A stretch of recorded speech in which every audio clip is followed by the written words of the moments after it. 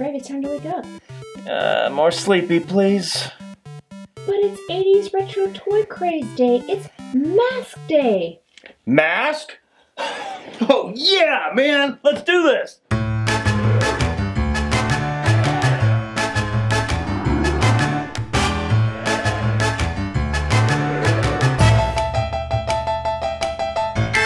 What's up, Nostalgia Nuts? Welcome back to Growing Up Movies. This is your source for all things pop culture, nostalgia, and childlike creativity.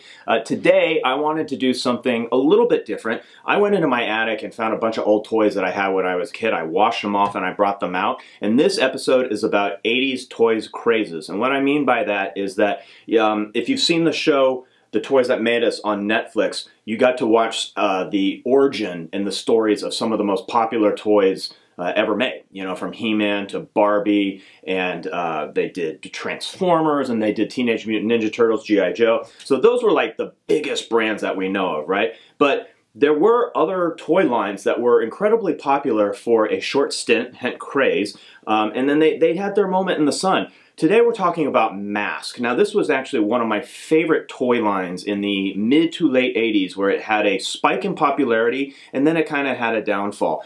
It really succeeded off of the fad of transforming toys in the 80s, starting with Transformers and GoBots. But M.A.S.K. did something a little bit different in that they had these actual vehicles that had little gimmicks. You know, wings pop out, things shoot off, this playset has like these guns, and this thing transforms here, this door comes out, it becomes like a battle bunker. Example, you know, in the 80s, things weren't as safe as they were today, and these things actually shot projectiles. I mean, I think that's awesome. I thought it was awesome when I was 8 and 10 years old. Was it totally safe? Not exactly, but hey, you know, we were kids growing up in the 80s.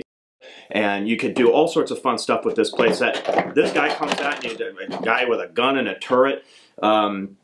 The M.A.S.K stands for Mobile Armed Strike Command, right? So those were the good guys led by this dude, Matt Tracker. Every toy came with a 2-inch figurine with a M.A.S.K, and the M.A.S.K supposedly gave that hero or villain some pretend superpowers. But it was really cool what they did, because they actually licensed several other brands from, you see a 57 Chevy right here, and this is Rhino. This is one of the most iconic vehicles of the whole M.A.S.K line in the first series, and these tires were actually made from real Goodyear rubber. The bad guys was this guy and these vehicles right here. These are two of them anyway, and they were called Venom, which is a vicious, evil network of mayhem. It's pretty clear who the bad guy is with that name. I mean, I wish some countries and dictators themselves would make their name that blatant so we could just tell, hey, those are the bad guys. They call themselves evil, you know, whatever. So this guy's name was Miles Mayhem, and whoop, there goes that. I just thought this was funny. They've got him in a you know, like a general suit, like a dictator army suit. It reminds me of guys like Saddam Hussein and Idi Amin, who used to waltz around wearing those dictator general suits, even though they were never in the army. They were just killing people. So anyway, bad guys, I kill people. These are the good guys. And, you know, there was a cartoon series that was very popular. There was a comic book series. And I just was a big fan of this. This was another one of the most iconic. This was a Thunderhawk. So you can see, like, you know, the doors flipped up, and there was all sorts of stuff. I mean, there's not enough time to show you all the gimmicks that these things did. Oh, here's one. Typically safe, not safe 1980s stuff. These actually shot these pretty heavy projectiles. Hey! Oh, sorry, honey. It's my fiance. She's operating the camera. I'm sorry about that. That didn't hit you, did it? No. Okay, good. Okay, cool. So anyway, thank you so much for being here today. Let me know if you like this stuff. I could go into far more detail and show you more. There's more vehicles from the attic where these came from. Again, this is M.A.S.K. There's also other toy crazes from the 80s and 90s that we can talk about. Pound Puppy behind me is another one that comes to mind. So let me know what you think of this particular segment. Please go to growingupmovies.com. You can find all the social media platforms there to follow us.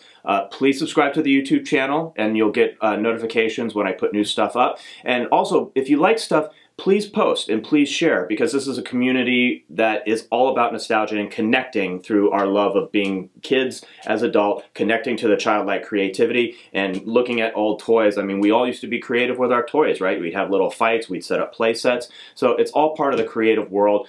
Thank you for being here at Growing Up Movies. Please continue to follow us and spread the good word. Thank you.